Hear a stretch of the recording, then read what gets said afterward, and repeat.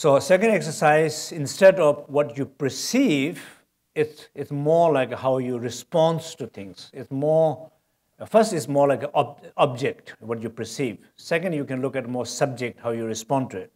So it's you, really more like a you, that how you're responding to it.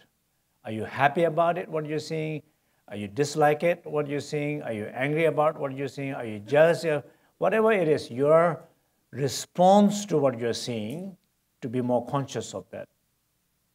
Oh, I'm so excited about it. Relax.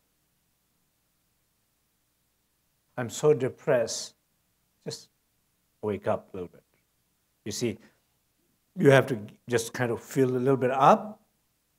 Like today is beautiful weather. Beautiful, seems like beautiful weather. It's kind of very nice. Automatically you feel a little bit uplifted, right?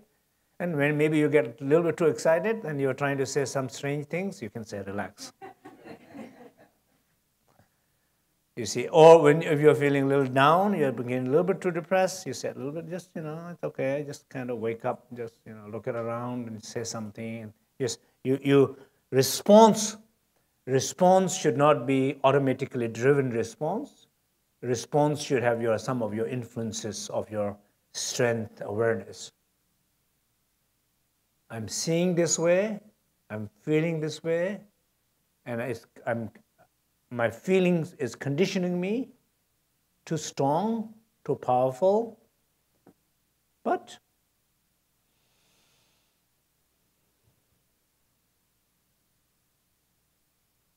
stillness, silence, spaciousness, feeling relaxed, breathing deep, opening your mind, and looking at those feelings, hosting those feelings.